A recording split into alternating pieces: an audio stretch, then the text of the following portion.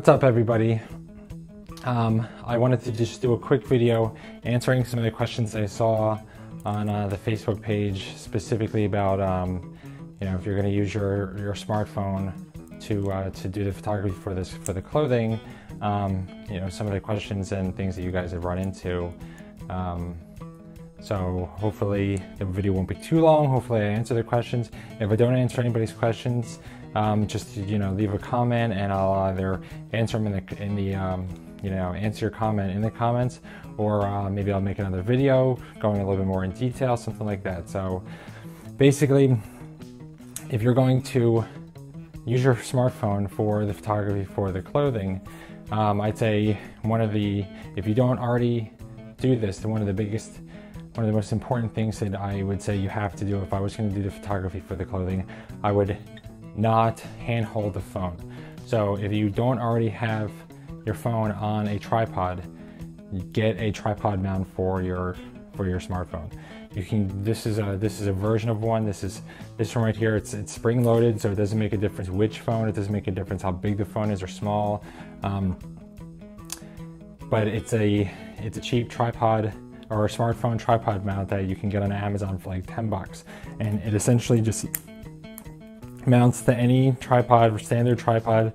You can get a cheap tripod on Amazon for $20. Target, you can get a tripod for $20 or less.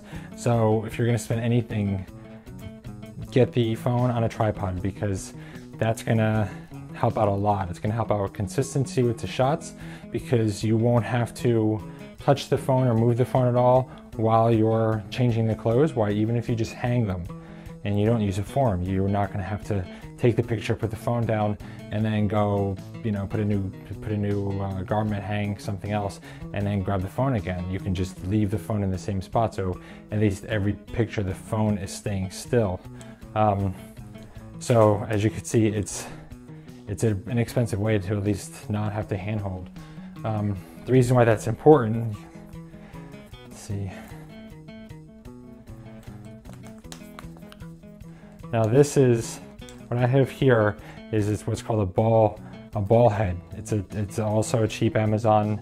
The quality, when you go to Amazon and you get the kind of non-brand name cheap stuff, and I've got a decent amount of it starting in photography, learning lots of different techniques. I would spend money on the inexpensive, non-brand name stuff on Amazon. It's great to learn. You just kind of have to know that you do almost get what you paid for sometimes. So depending on how you use it, it may not last. But this is a ball head. I'll put a link to this guy in the comments. This is separate if you wanted to get this, but I just happen to have this, so I'm going to show you what I'm going to show you here with that. But basically, the tripod mount, it's spring loaded. I can just take my phone, and now I've got it on the tripod, and now I'm hands-free. This is important because one of the biggest causes for blurry photos or unsharp photos is going to be camera shake. Camera shake essentially happens with a smartphone. A regular camera, it doesn't make a difference. When the light in the room is essentially too dark and the camera shutter has to be slower than it should be or can be for you to handhold it.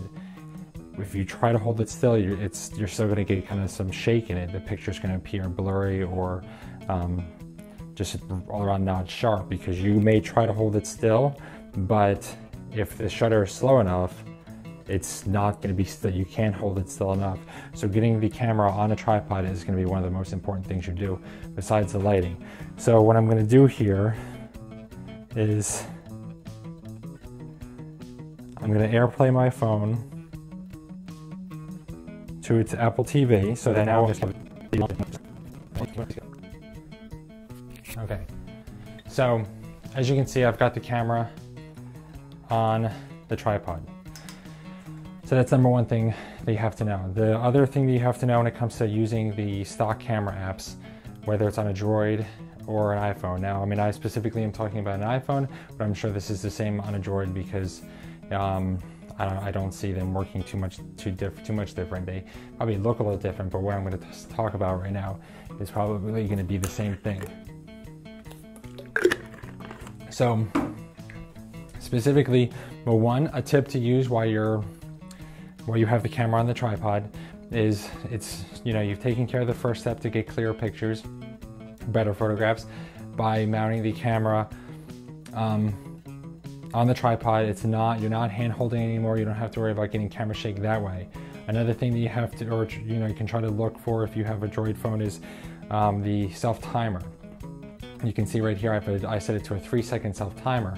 So now that it's a 3-second self timer, when I take a photo, my hands are off of it, it counts down, it takes the photo, and now I know that there's no camera shake involved in that one photograph because I wasn't touching the camera, even just by tapping the screen. If you can see, the camera shakes a little bit when you do that. So it still introduces a little camera shake. Right now, if I use the self timer, it's going to be as clear as it could possibly be because I'm not holding it.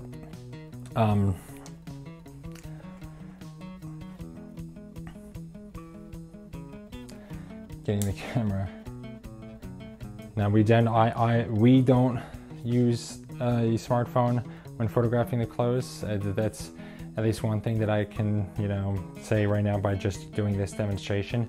I'm getting agitated just trying to set the camera and move it and having the phone move out of the tripod mount. So if you really want to use the smartphone when you're taking the photographs, you use a tripod, but if you moved over to a dedicated camera, I think it'd be a little bit easier.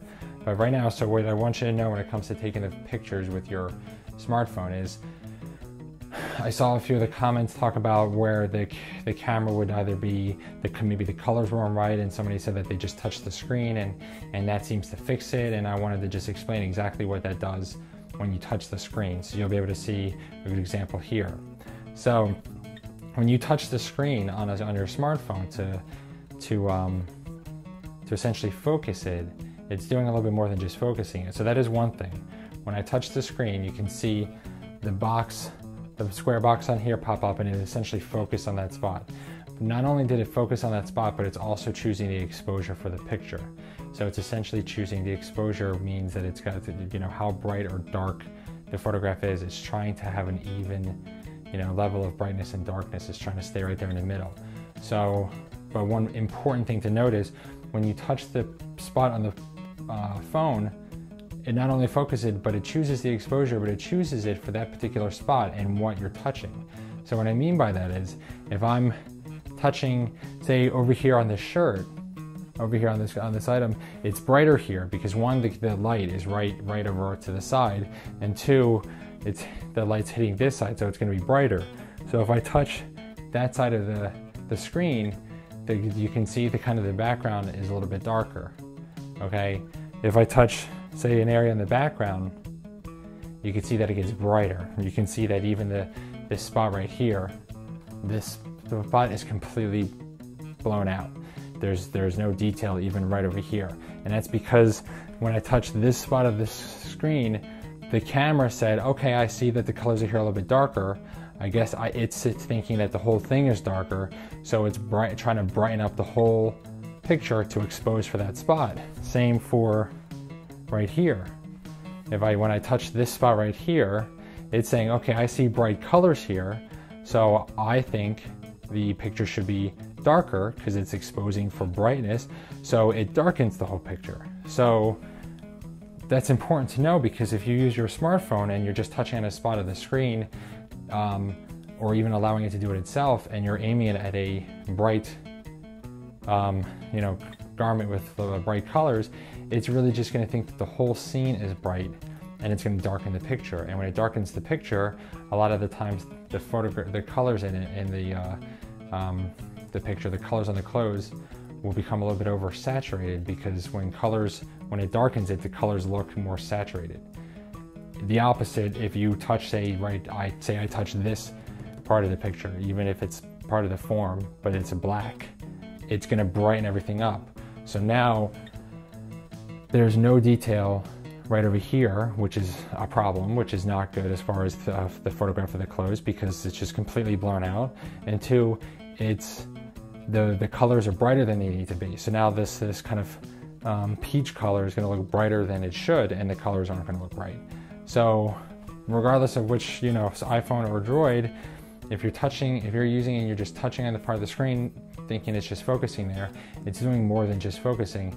It's actually determining the exposure, determining how bright or dark the picture is based on what you're touching. And that's a benefit from using third-party apps that give you more control over the settings, because you could take this picture and touch the garment and it'll brighten or darken it to where it thinks it should be, and then take it off the form and go grab another garment and put it on and then say that's just like a solid navy, and then you touch the same spot, but since it's a different color, it's going to think the picture should be, basically these different settings as far as exposure, and it's going to brighten and darken it and probably look different than the last picture. And then you take that off and you put another one on. It's a white Randy. Then it's going to do the same thing. You're going to touch the center. It's going to see white. It's going to think it's a really bright picture, and it's going to darken the whole picture, and that white's probably going to look gray. So as far as if you're going to use a smartphone, these are things that you have to know because it's important. That's why, like I said, there's third-party apps in the App Store, and I'm sure on the Droid App Store, whatever they call that store, where there's, even if they're a small cost for the app, if it can get you more manual settings, that's going to be just more beneficial because you're going to have more consistency with the photos. And they're just going to come out better. So I'll end the video now, because and I want to do another video talking about more ranges of cameras, point and shoots, and things like that you have options if you do want to spend a little bit of money on the photography. I'll also do a video as far as for the lighting, but as far as the smartphone, recap: get it on a tripod. Google or Amazon, smartphone tripod mounts, and get the phone out of your hands and onto a tripod. That's number one. Number two, if you just want to stick with the app that you're using, just know that when you touch it, not only is it going to focus there, but it's also going to expose for that. So if you touch a dark color, it's going to brighten the picture, and if you touch a light color, it's going to darken the picture. And if you have any questions, or you want to know a little bit more in depth about something that I spoke about, or maybe I missed something that you thought that you would have liked me to have covered in this video, just leave it in the comments, and I'll respond to the comments or make another video. And hopefully this was helpful.